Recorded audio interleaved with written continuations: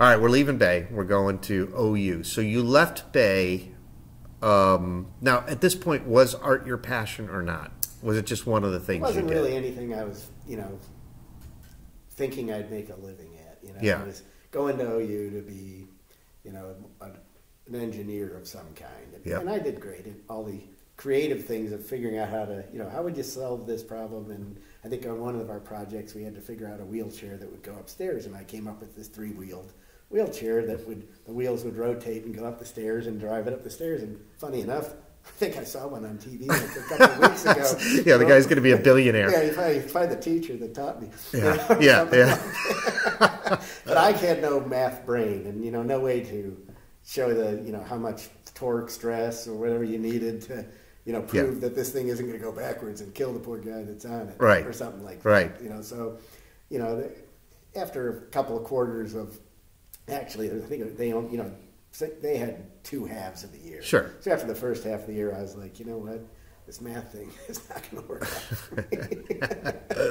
But then it was architecture, wasn't it? Well, I wanted to be an architect back in high school, because I always used to dream up, houses and things to do about that. When you're, But they didn't really have an architecture program, and before, and Dave Ritt, I don't know if you know Dave. Yeah. Ritt. Yeah, Dave Ritt was into the art school, so he was living in the same dorm, and I was thinking, he looks like he's having pretty much fun, and I'm good at art, and I'll go take some art classes, and see what that, whether that's a good way to go. So, and off it started. And I just started doing the art classes and doing good in it and getting great grades, and took all different kinds of sculpture and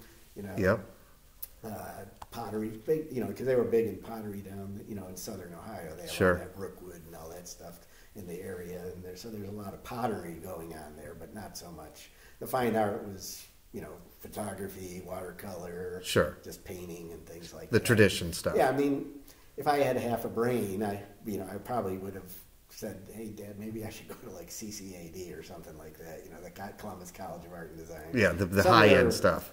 Something else, but, Well, let me ask you, did you worry, and did people warn you that...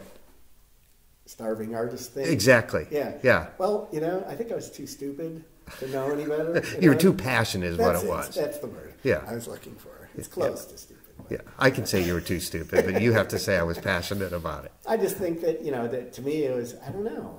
I don't know. When you were young, did you have like this, you felt like nothing can really stop you from doing whatever you want to do. Exactly. So I just did it. And to me, I was never worried about, even when I graduated, I got in a car and drove to Chicago and just was like, had this fantasy that I'd be living in this fancy apartment. Yeah, that you partially designed, and all this stuff, and everything would be great. And with a special wheelchair in the corner that somebody could go up the stairs if they had to. In case I had some handicapped visitors that needed to fly.